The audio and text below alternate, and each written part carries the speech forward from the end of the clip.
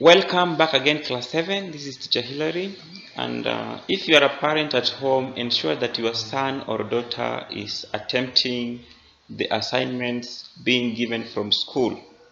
So class 6, last time we are looking at circumference. Today, like I promised, we are going to tackle perimeter. So before we progress with our lesson, ensure you have your pen and some working space.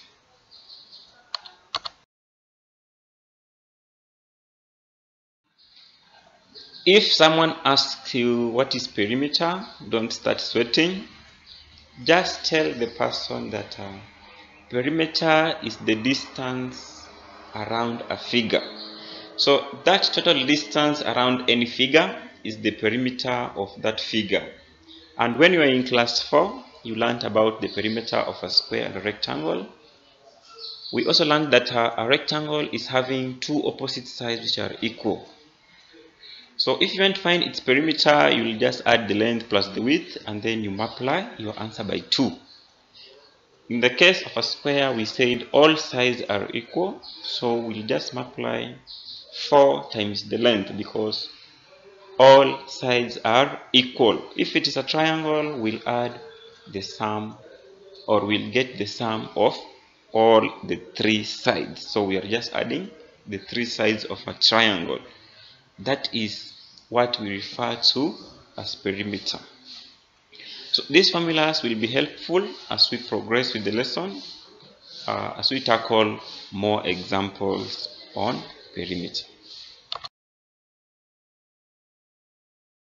So our first example for today, we are saying that perimeter of a rectangle below is 72, find its width. So as a good student, just know that opposite sides are equal, and I want you to identify the size that they have given you. So in this case, they have given you 24. Also, you can also write up here 24 because we said opposite sides of a rectangle are equal. So if you add 24 up here and then you add them, so 24 plus 24 will give you 48. The remaining sides are what we call the width, which are opposite also and equal. So if you subtract 72 minus 48, you will get out that your width, these two sides are 24.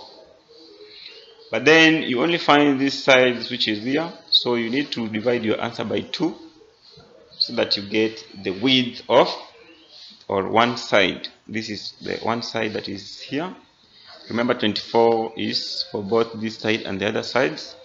So we are dividing 24 divided by 2 to get the width. So 24 divided by 2 is 12. Our width is 12. This is a class 4 question. I believe all of you can be able to understand it. So let's move to our next example.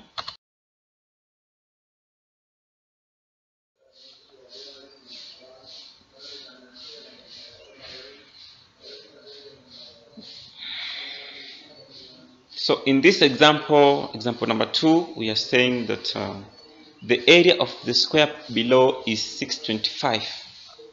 Calculate its perimeter. So this question is very easy, but ask yourself, if someone gives you the area of a square, are you able to find the length of one side? Remember, area of a square is length times length, or you square the length. That means if you find the square root of 625, you can be able to find the length. So in other words, they multiply 25 times 25 to get 625. The square root of 625 is 25. 25 is the length of one side. So if someone asks you the length of one side, your answer is 25.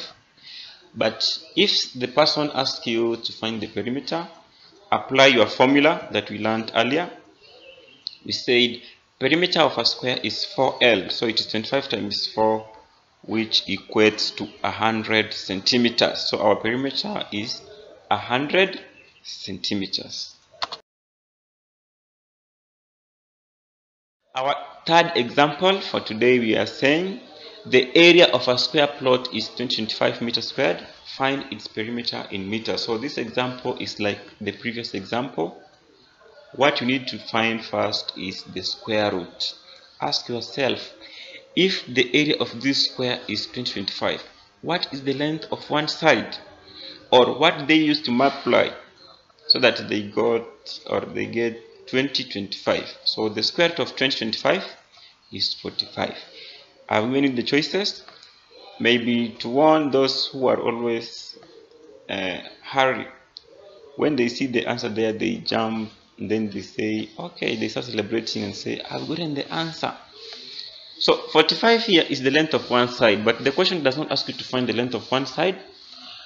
The question is asking us to find the perimeter. So after getting the length of one side, apply your formula, that is perimeter of a square is equals to 4L, which is 45 times 4, which will give us 180 meters. So that question also was very easy. Let's move to our fourth example. This is our last example for today, and we are saying that the plot below was fenced with three strands of barbed wire. What is the total length of wire required? Very easy. Just understand that fencing is around the figure. So fencing is going to take place around this plot. So nobody is going to find the area. We are finding the perimeter. Why? Because fencing indicates that we are fencing around a figure.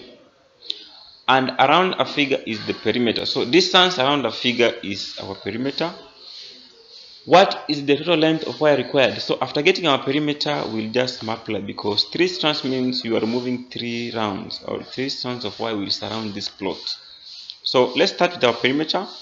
26 plus 24 plus 10 will give you 60. That is the perimeter of this figure. Then multiply by the number of strands. So the number of strands here is 3.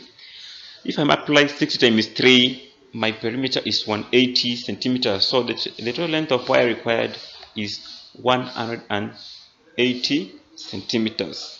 So something for you to note is that anytime they ask you to find the number or the total length of wire required, the first thing, underline the word fencing. It is perimeter of any figure that they have asked you. Then multiply by the number of strands. So if they're using 5 strands, multiply by 5. If it is 4 strands, multiply by 4. So in our case here, they use 3 strands. That is why I multiply by 3. Very easy also. So that marks the end of our lesson for today. And I've prepared some assignments for you in the next slide.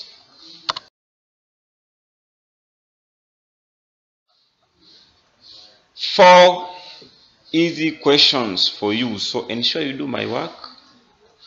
Don't be lazy. Last time I told you, do something constructive at home. Class 6, please. Don't just sleep. So as a parent at home, ensure, like I told you earlier, guide your son or daughter. Ensure that he or she is doing the work being given from school. Otherwise, I wish you a good time.